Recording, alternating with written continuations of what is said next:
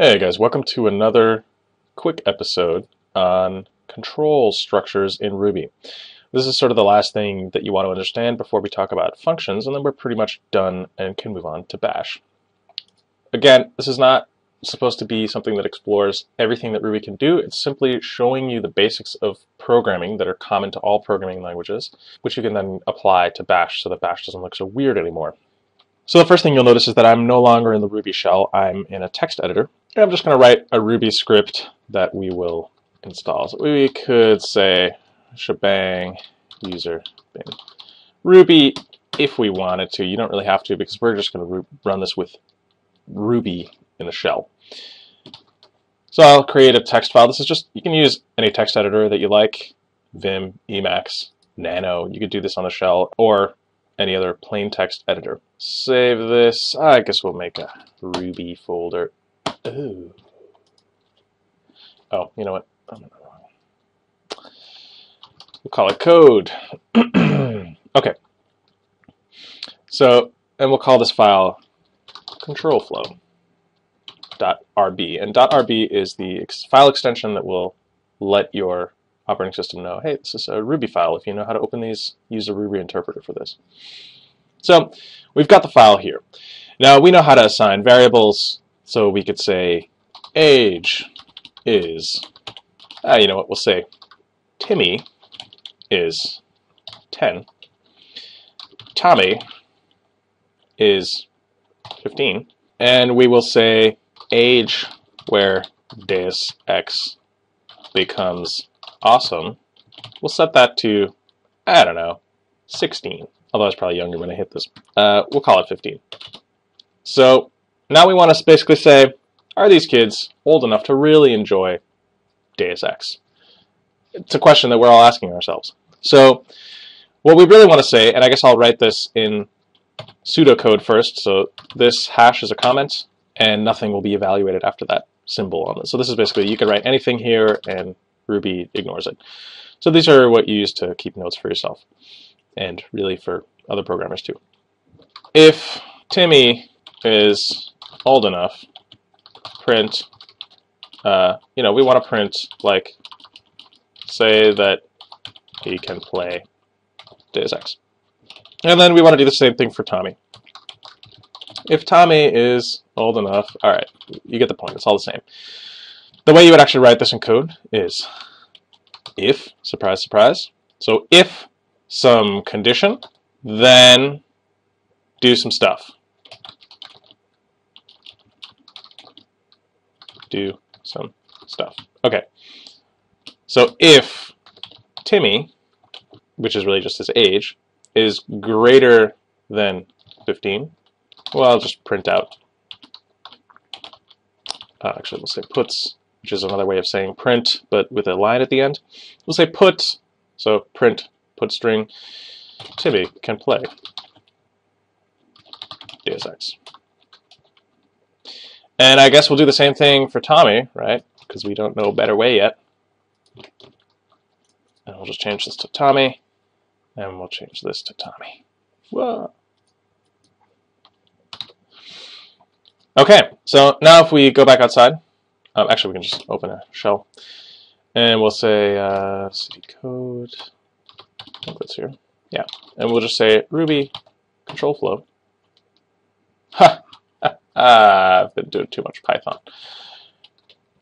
We'll do end. Okay. Try that again. That's weird because we thought Tommy should be able to play the game. Well, we made a mistake here because it's greater than or equal to 15. So we could either say greater than 14, but that would be a problem because then someone who's 14.5 years old, 14 and a half, could play the game, which isn't right. So if the cutoff is this, we'll just replace this with the actual variable, then what we're really saying is if it's less than this, we don't want them to play. If it's more than that, we do want them to play. So what we really would say is else puts a string. And we'll sort of do the same thing for Tommy. This is intentionally weird, okay? Okay.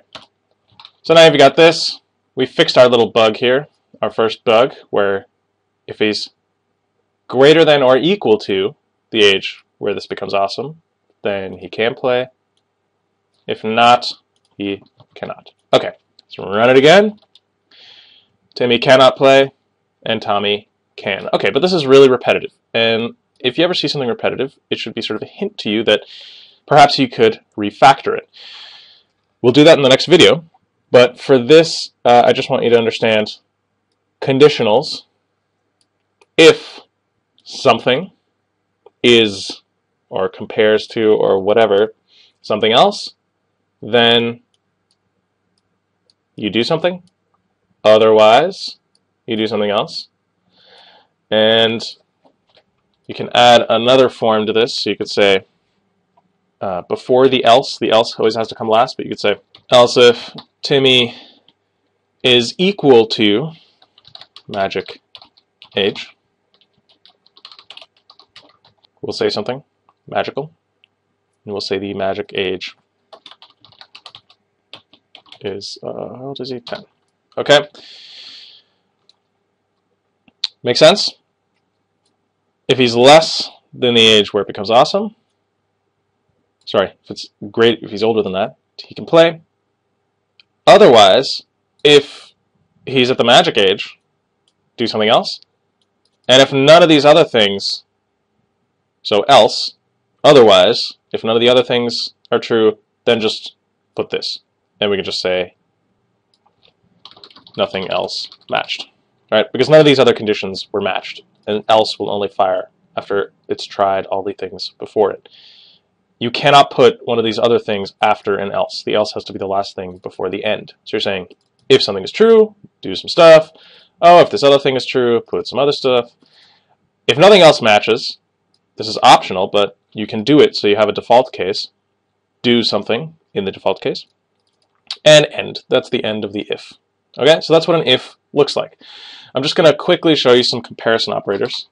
So we have a couple that you've seen in this little example. Equals, comparison. So we'll say 1 is 1, 2 is 2. Okay. We can say if 1 is the same as 2. Now, a lot of people make the mistake at the beginning of saying if 1 is equal to 2, but that's not actually true because a single equal sign is assignment. So this would be an assignment. If 1, what you really mean is equals 2, puts math is wrong. You could say end. You could say if 1 does not equal 2, puts math is right. End. And there you go. It prints to the screen, puts with an end line, math is right. So that's equals equals, which means are these two the same thing? Or the same value, sorry. Do these evaluate to the same value? Is really what it's saying. Do these not evaluate to the same value? So if 1 does not equal, you can think of it as like a strike through the equal sign, saying if this isn't equal to that. You obviously have, I'm going to just show you a slightly different form of this. Here, we'll move this to a new screen. A slightly different form, just to save myself all that typing. You could say puts, well, we're really just testing for truth. So you could say puts true, so do something if 1 does not equal 2. Makes sense? So this is sort of combining all of these things into a single form. Do something provided that this evaluates to true. So if 1 does not equal 2, that's true. Then puts true. We could also say if 1 is greater than 2. Nothing's going to happen there. If 1 is less than 2, puts true again. And then, as you saw before, less than or equal to, as you saw in the example. Alright, so to sum up just the basics we've talked about here, what we're really talking about is control flow happens by comparing things. And if that comparison turns out to be true, then you do something, and if not, you do something else. And you can sort of see a very simple case here. You can use variables, you can use objects, all that matters is what things evaluate to. So Tammy is just a symbol that evaluates to this number, and this evaluates to a different integer right here. You can compare these things. That's why variables are so great. So compare some stuff, do something, else if, else. Else is optional, but has to be last if you do use it. And then you have these different types that we just talked about. Greater than or equals, equals, not equal to, and you've got some other ones like modulo, but we're not going to talk about that because it's not really something very basic. Okay, that's that. We're going to talk about, I think in the next video we'll do looping, so ways to loop, ways to iterate over an object, and then we'll do functions, and that'll be that. Cool. I'll see you in the next video.